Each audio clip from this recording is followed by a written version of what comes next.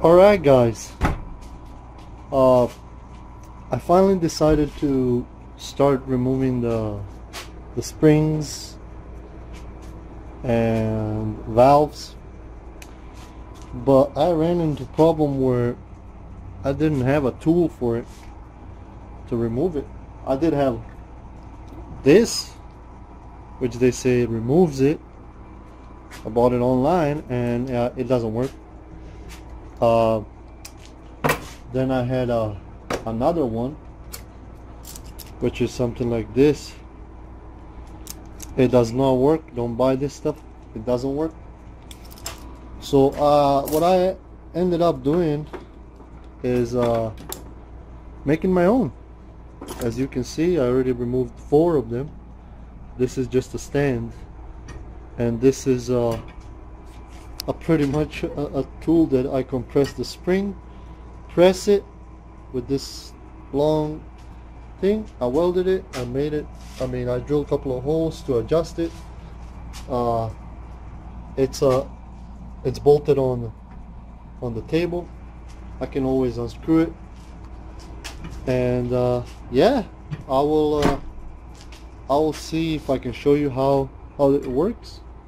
It's a really, if you have a little bit of a spare piping and hoses, spare metal, you can make this. This bottom part you can make by I would say put in a washers. Me, I actually used it from this tool that I bought. I used the tip of it. So now it's, as you can see, it's welded right there, and then yeah, that's how I do it. But anyway, I will show you how to remove one real quick, and just so you can see that it actually works. Alright, let's get. Alright guys, as you can see, you just line that tool, tip of it inside there, align the head, and you just press it. As you can see, it popped out. Get your metal or whatever you're using to take this out. Most of people use metal to take these magnet. You can see that I got both of them right there, and as you can see, the spring is out right there. I would say it took me probably around 45 minutes to make this tool, and I checked online. There's similar things that are like $45, and I figured, you know what, just let me make something similar to it, because yeah, it's simple, it's easy. I'm pretty sure the install would probably be the same. So yeah guys, this video just shows that everybody can do it, just with a little bit of a skill in the welding. Not much, but a little bit. Or you can even take it to your machine shop and somebody can weld it for you. It's not that big deal. So yeah, it's simple, it's easy. I use my spare pipes and all that to make it. So yeah, and here she is. It's all stripped down.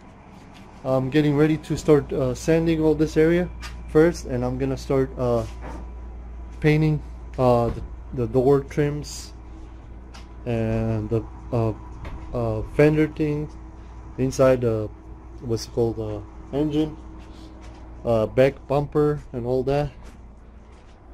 On the back right here, I'm gonna paint that first. So yeah, everything is pretty much getting ready. I'm just kind of running out of money and time, mostly time.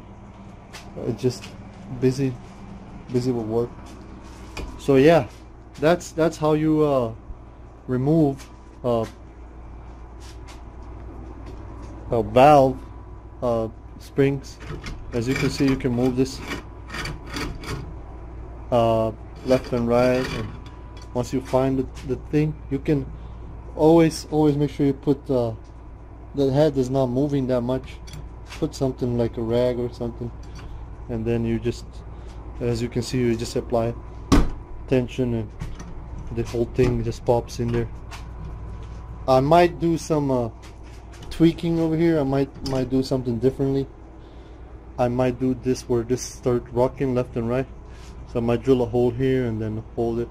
Yeah, I might redo some things, but yeah, this works just fine.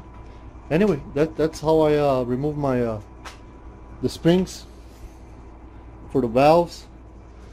Hopefully you guys learned something today, and yeah, make sure you like it, subscribe, and yeah, I'll see you guys next time in the next video. Laters.